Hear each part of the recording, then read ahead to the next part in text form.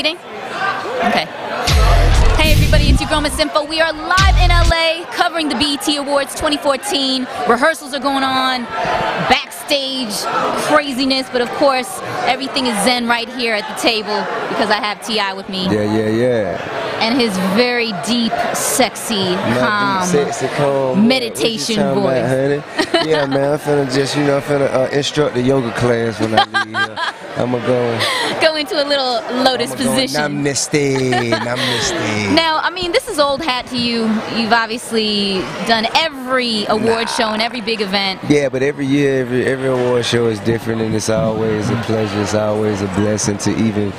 This is my 13th year in the game. Wow. Yeah, I think yesterday commemorated the day that my first single dropped 13 years ago, and the fact that I'm still here, and have maintained a certain level of significance, a certain level of relevance still. Which today. is a humble way of putting it, but yes. Yeah, man. So this like my first award show. I'm gonna go out here and kill it, man. We performing. We got our new single Mediocre. We're gonna go out there and perform that, me and Iggy, and I think that's a good message too. No mediocre. Nah. No matter whether it's 13 years upper echelon, or everything, first year, man. Upper everything echelon, has to be. everything. You can't accept nothing standard.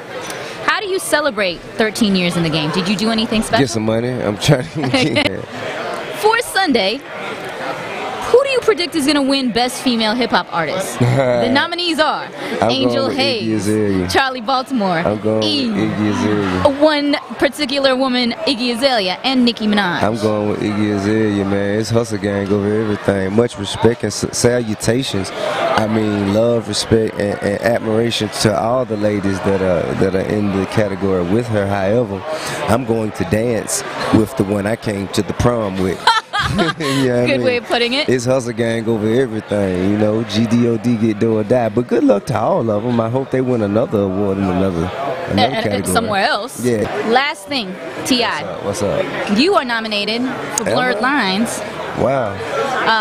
With damn. Robin They still Thicke. nominating that record? Yes. Jeez. I know, but the lifetime of it, such a big hit. Hey man, it's a blessing, man. It's a blessing. Shout out to Pharrell Skateboard P, who will be executive producing my next project, which is great news for fans. Yeah, man, great news for me too, man. I can't tell you enough how much great music we done put together. He's on fire.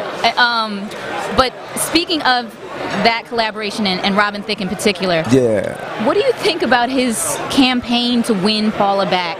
He performed last night. I mean, he has an album named Paula. I hope it works. Do you think it will? I hope it works.